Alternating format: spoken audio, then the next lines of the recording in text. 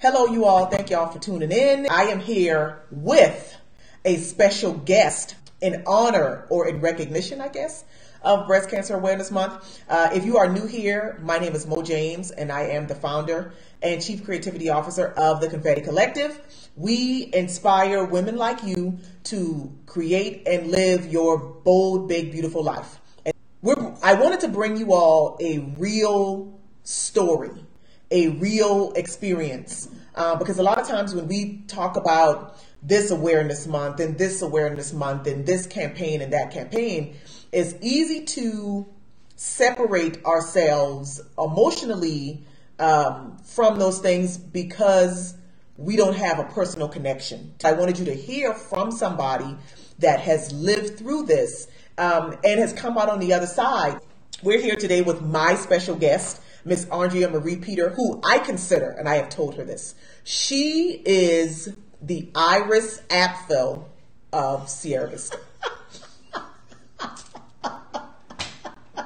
Okay. If you follow fashion, you know who Iris Apfel is. This is Sierra Vista's Iris. She's our Iris, and I just love her dearly. So welcome, Andrea Marie. Thank you. That's hard to live up to. No, you are you are our Iris. But why? Just because I just I know. This? Whatever would make me say that? You know, this. But that's true. That's true. I just love it. Okay, so before Andrea Marie starts talking and sharing her story, I got to tell you all how we met. So, I had gone to a women's group luncheon.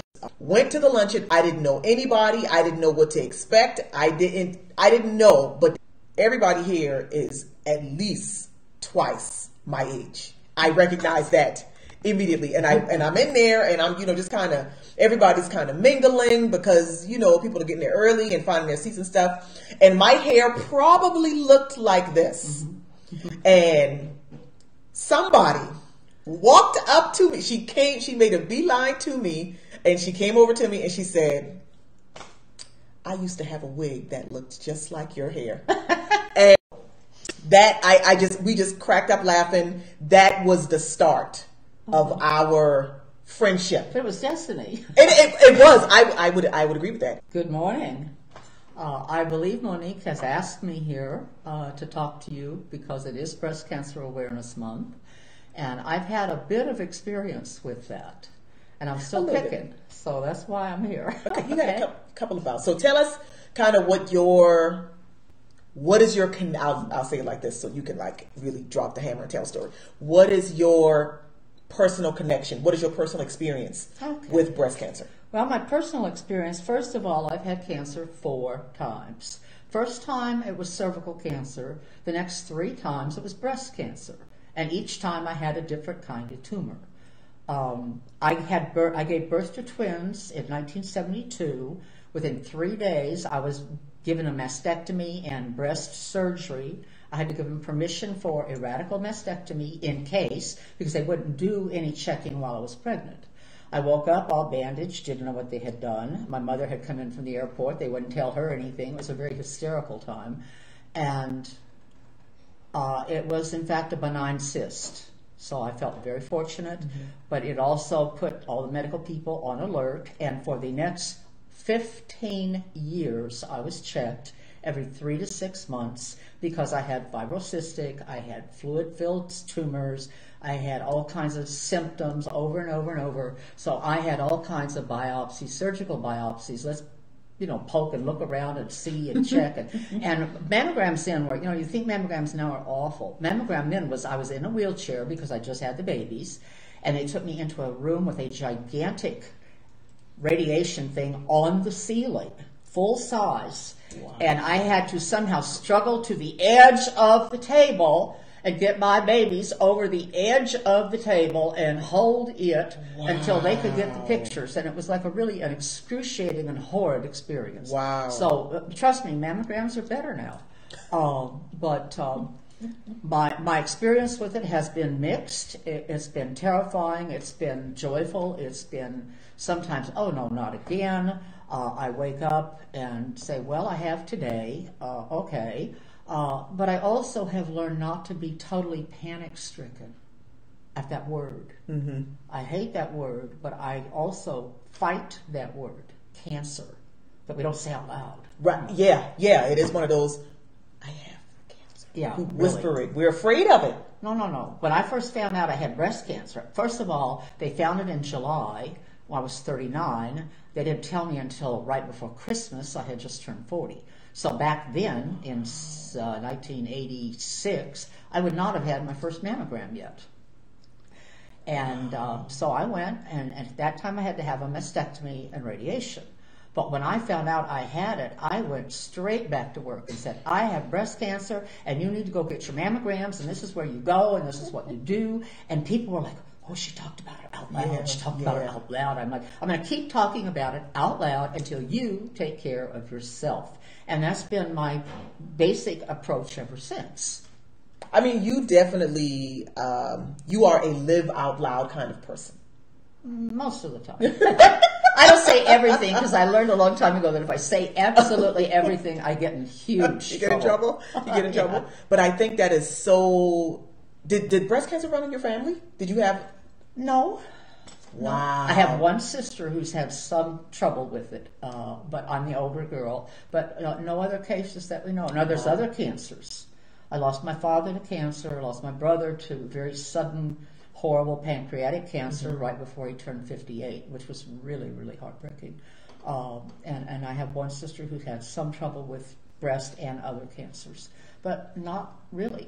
I don't know. Wow. Just lucky, I guess. Okay.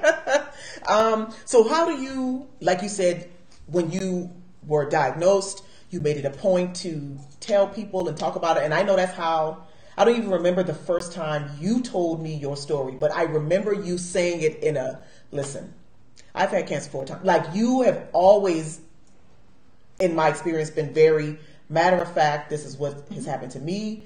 And just the fact that you are living boldly kind of shows people that, like you said, even though we have been conditioned to be afraid of that word, you don't have to fear that word. You can still live after. You can still be all the things and reinvent yourself and do all of these amazing things after you've come out on the other side of that diagnosis. Not much of a calendar girl, but I don't really care. There is some fear, obviously. When you hear that word, you go, oh. And there's a time you have to just kind of think through what it might mean, and then you're terrified, and then you have to make some decisions. And you want to be ladylike about it, and you want to be grown up about it, and all that stuff. And all of a sudden, it occurred to me that I better approach it like a street fighter. And I did that too. I was very aggressive with my doctors, especially after the first time when they forgot to tell me for 6 or 7 months. I was like, what are you going to do? Why are you going to do it? What are my options? You know, and I said, if they need to take them off, take them. I don't care. You know, I'd like to stay alive. And that was a battle we had for a while. One of the things that occurred after my first lumpectomy, they called it. I woke up that morning, and the doctor came in. How are you doing? And I said, well, feeling okay, not great, you know. Yeah, well, I'll be back in a little while with the medical students and blah, blah, blah. So I'm sitting there with my arm like this. I couldn't move it. And I managed somehow to get my hair done and put on my makeup. And when those medical students came back, I didn't look like such a piece of trash. And the doctor's like, huh? What did you do? I said, well, I shampooed my hair and combed it. And, you know, I said, okay, you're crazy. You're just nuts. Okay. But that was the beginning of, you know, I'll be damned if I'm going to let this thing kill me. Yeah. I may not have ultimate control, but I do have influence over what it does to me and how it does it to me. And I didn't go home and sit in a corner and be sick and scared. I went back to work. I'd leave work and go do radiation, go back to work. And, you know, it wasn't easy. And yes, you are afraid, but you get beyond that fear. And you're like, okay, everybody has to do something. Everybody has problems. I did not feel like a victim.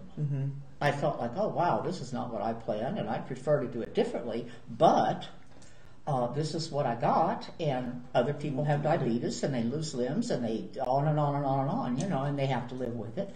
And I thought, well, what? Instead of, some women ask me, well, didn't you get really angry? Like, why me? Why me? And I'm like, no. What would I do? Like, skip mine and give it to somebody else? You know, that's a pretty hateful attitude. Yeah. So I didn't do that. Yeah. And yeah, I've had bad days. I've passed out. I've thrown up. I've been sick. I've needed transfusions. I've had surgeries. I've had, you know, on and on and on. But I'm awake this morning. I'm here. I'm happy to be alive. And I just want to encourage everybody, go get checked. Not knowing is the worst thing you can do. Absolutely the worst thing you can do. Yes. Sense of humor is important. I had one dear friend in Phoenix who decided after my first mastectomy at age 50, let's see, that was 50, I was 57 then, after my first mastectomy, that she would call me the Unabomber. She would just crack me up. And then she said, we're going to have a new party game. I said, what's that? She said, Pin the Boob on Andrea. It's kind of like Pin the Tail of the Donkey. And she was so good for me. I just love her. Just so good for me. Because she would come kind of babysit me on Friday nights when my husband went to play music and I was too sick to be left alone. So she'd come over and maybe microwave something or fix me a cup of tea. One time, I think we were able to go out and eat a little bit. But she just, people like that, just inspire you and keep you going. Because that's life, that's energy. You said, okay, so you said a couple of things that I definitely want to, that Unabomber thing, that is... That's hilarious. I love it. You said a couple of things that I wanted to talk about. First, the fact that you kind of had that mindset that, okay, I am not going to go gently into the good night. Never. And that came through even with how you interacted with your doctors. It made me think about Serena Williams telling the story of how she had to push after she gave birth to her daughter. She had to push to get a CAT scan. She was telling the doctors, okay, I don't feel well, and they were ignoring her. She had to push to get the CAT scan, and when she did, it showed the embolisms. She had numerous pulmonary embolisms that if they had burst, she would have died. And I think that's a lesson for all women in every situation. Like we are almost conditioned to go along to get along. But sometimes that's bad. You have to be a street fighter. Like sometimes you have to say, you know what? No. Well, I've had to. In fact, one time, let's see, it was, I don't remember which time it was. It gets all mixed up. But I was told I had it again on the second floor of a medical building in Phoenix, downtown. And I was told, well, you have to make an appointment with your doctor, and we'll get those forms sent, and it'll be a couple weeks, and and I'm like, my doctor's on the fourth floor. It doesn't take 2 weeks to send this paper to the fourth floor. Well, it will take. I said, no, it won't. Give me a copy. I went in. I knocked on the back door of his office, and my primary care physician, dear man, was very patient with me most of the time. He said, you can't do this. I have other patients. I said, I'm sorry, but I have cancer again, and last time they didn't tell me for 6 or 7 months, and so I have to deal with it right now. And he said, okay, you'll have to wait till I see my other patients, and then I'll talk to you. But I went in his office that evening, sat down with him, got the surgeon across the street who had worked on my primary care doctor's mother for cancer, and this was right before Christmas. We're talking the 18th, 19th of December, and I would have been way out into January or February getting surgery, and I knew it. And that was the first time. And with the delay, I'm like, no, I can't do that. So I was not very polite, and I wasn't very ladylike, and I interrupted him and irritated him. But you know what? I think it probably saved my life, because that time the lymph nodes were right at the edge. And my surgeon told me, had we waited another week or two, that might have been the difference. Wow. So, you fight when you have to. That's right. I asked him for a prophylactic, they think they call it now, mastectomy. And I was told I was crazy. We don't do that. No, there's nothing wrong with the other one. Well, there's something wrong with this one twice, so that's a pretty good indication of where we're going here. And that they wouldn't do it. But at the time, I had been smoking 4 packs a day for many years, and I'm like, well, Maybe if I'm talking about getting a double mastectomy for prophylactic purposes, I should perhaps quit smoking 4 packs of cigarettes a day. So I have been a non-smoker for decades. They finally did take the second one. But. And you had to push, knowing your body, kind of knowing what you want, and demanding it, and that's what we have to do. Yeah, we gotta be good. And screw being polite sometimes. Well, besides being aggressive about your treatment and keeping your sense of humor and continuing to live as best you can, I think there's another piece. And I had a brain aneurysm too about 6 years ago, and I had brain surgery. Mm-hmm. I thought my cancer had metastasized to my brain. Wow. And that was a panicky time. And I made them check, and they found this huge aneurysm. And so it's Meniere's disease, dizziness connected with hearing loss, no connection to cancer. Mm-hmm. But anyway, it was scary, thinking it had moved there. But another thing I'd like to address is not just the medical beat it side. There's another psychological, being a woman, all that kind of stuff. If it's okay, I'd like to talk about that. Yeah, definitely. Okay. Well, I obviously walk around with no prosthesis on. They're at home in the drawer. I have a lovely pair. I wore them after the first mastectomy. I wore a prosthesis because I taught high school students. 15-year-olds at 8 o'clock in the morning, and I'm like in Phoenix, and I'm like, I'm not giving this to talk about every day at 8 o'clock in the morning. I just don't want to hear it. So I wore the prosthesis and went on about my business. When the second one came off, at first I'm thinking, oh, reconstruction. A boob job and a free tummy tuck, what's not to like? Woo! Because by then I was like 63 years old, and I'm thinking, well, it's time to get all this stuff fixed anyway, And I started checking into that, and the more I found out about it, the more I found out I really don't want to do that. Yeah. My husband begged me not to have more surgery. He was just an absolute prince about getting me through it twice. Yeah. And I didn't wear my prosthesis after that. I haven't had them on. I'm going to be 72 this month. I haven't worn them since before that last time with cancer. And I don't plan to wear them anymore. I could run down Main Street without a shirt and be legal. I could, I've been in fashion shows. I dress up all the time. But I've never had anybody walk up to me and say, oh my God, your breasts are missing. So if they do notice, they don't have the nerve to say anything. And I just don't care. I'm not self-conscious about it. I don't feel unfeminine. Yeah. I did do a drawing after the first mastectomy that I called Half, and it was a very, almost abstract, angular, geometric-y kind of thing that was dark and terrible. So I know that emotion was there, but I got it out and faced it and dealt with it. And I don't feel like less a woman. I don't feel like unfeminine. Part of that is having a life partner, Ray, who is loving and loyal and generous and could care less because he loves the inside me. Right. Part of that is just being a stubborn person all my life. But you have to work on. I've sat through chemo with other friends who I have lost. But you have to work on. Okay, get a wig you like. Yeah. Wear an earring that you think is pretty. Go pick a flower from outside. Take a minute to have a cup of tea with a friend if you can get the tea down. You do those things because if you don't stay connected with life and with yourself, your own inner life, then it can become a trip down a big black hole. Yeah. And then you end up dying before you're dead. Absolutely. And I know many people who've done that, unfortunately. And I absolutely refuse. I'm going to go out of here kicking and screaming. Okay. I love that you mentioned your choice, your conscious choice to not wear prosthesis. And the fact that nobody brings it up is because you live, your existence shows that it hasn't affected you. You know what I'm saying? It would be one thing if you walked around, if you went into every place just no. But that's not who you are. No. You own it. Absolutely. You're like, okay, well, I'm not missing my boobs, so why are y'all missing them? What is the... In fact, I wear a lot of necklaces, so, if you're glancing there, you at least have something to look at. I don't know. I don't know if that's calling more attention to it or camouflaging, or I don't really quite know psychologically. But I think that's how, just like you were saying, how you tell your friends, find an earring, find a wig, like it's you recognizing, okay, I don't have boobs.